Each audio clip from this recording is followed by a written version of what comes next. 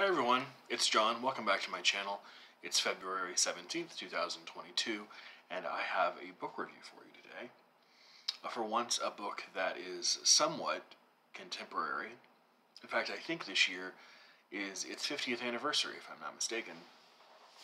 It is Richard Adams's Watership Down, the famous, I guess, sometimes classified as a children's story, sometimes not. I'll get into that in the body of the review. But I think you can kind of see the cover there. If you don't know what it's about, you'll soon learn. But this is one of the first novel that Richard Adams came out with in, like I said, I think 1972. It has been looking up at me. I'm currently sitting at my dining room table, and there's a box of books opposite my table underneath a window, and it's been looking up at me for about 2 years. I bought it at a charity shop right across the street from my house, and it's been lying on top of the stack right below the window for a while, and the only encouragement I had and needed in order to pick it up was that I saw it on a list of one of the 50 greatest English language books of the 20th century. So I always impulsively scroll through those and see how many I've read, and am inevitably disappointed with how many I've read.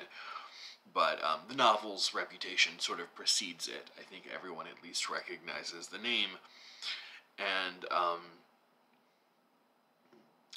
its sort of precarious position as sort of a novel for children, a story for children, but then also something that adults have been known to read and love as well. And it's also peopled by cute little rabbits. So of course, what more could you need to possibly sell it to you? So I guess onto the story a little bit. You have this this rabbit who is sort of the head of his warren community of rabbits, and his name is Hazel. Is a male, despite the name Hazel, and it's just sort of this everyday rabbit trying to make sense of his warren and his world and his universe. When one of his friends, a fellow rabbit — they're all rabbits, by the way, so I'm just going to stop saying rabbit, because they all are. There are people in the novel, but they're very much on the periphery.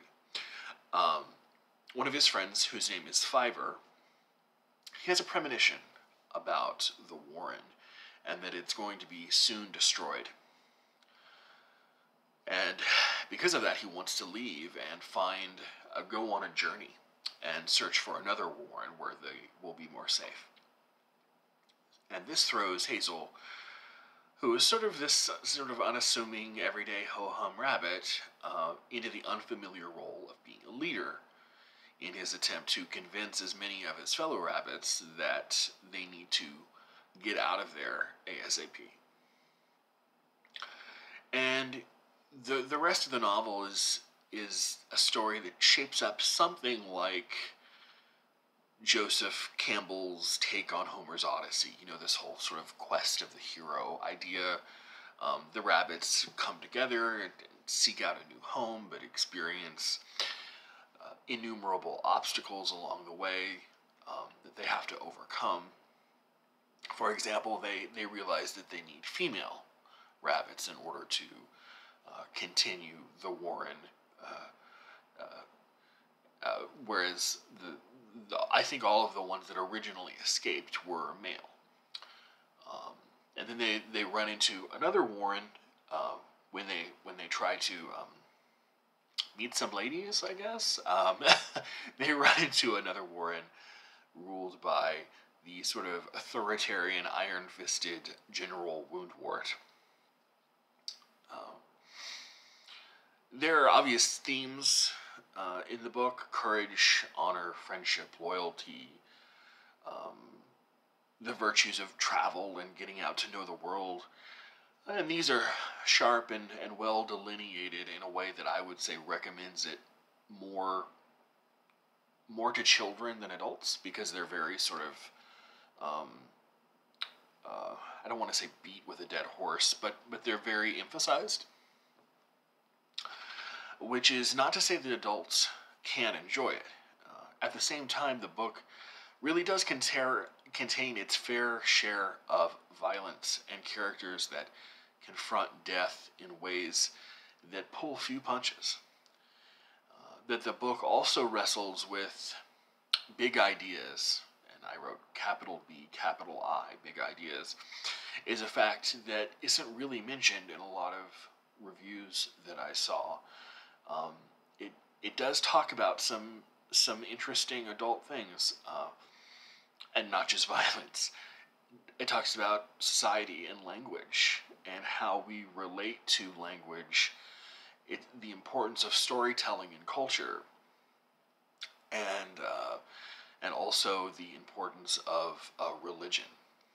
There is, for example, one of the rabbits is named Dandelion, and Dandelion is the rabbit who acts as sort of the group raconteur for the community when they are in times of strife and anxiety and discord.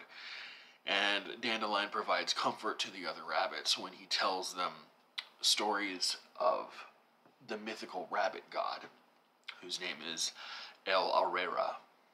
I think that's how you pronounce it. But this is clearly, very clearly, a reference to human religion, human myth making, the comfort of people telling other people's stories in times of need. And that's an aspect of the story that children might miss, but that if you're even a somewhat careful adult reader, you'll easily pick up on. Before reading it, I found out that Adams frequently told his children stories on long car rides. One day, him and his two daughters were facing a much longer ride than usual, but they still wanted their story.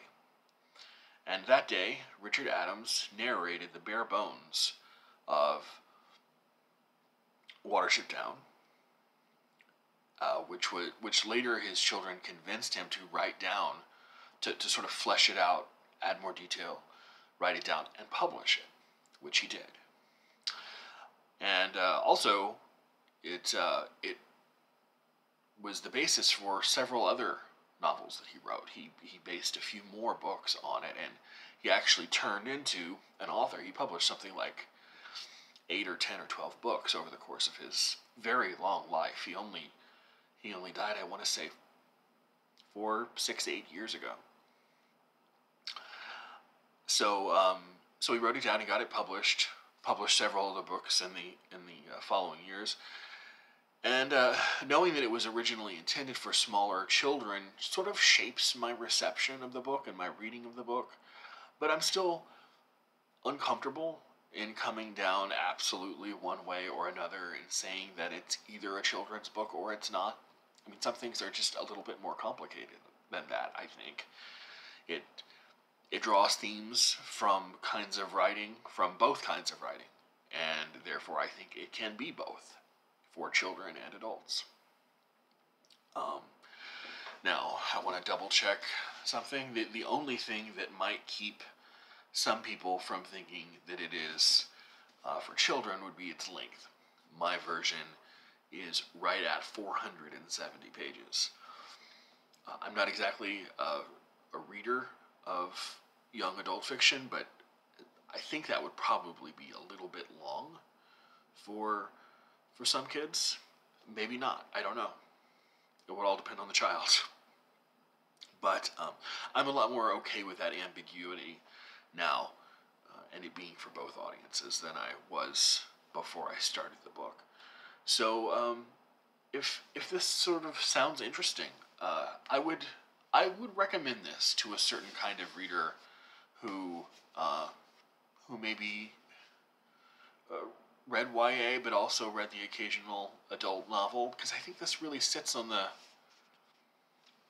fence in a lot of ways, and it deals with some interesting adult themes in surprisingly adult ways, and it doesn't back down from the adult realities of the world, and doesn't try to hide them from children.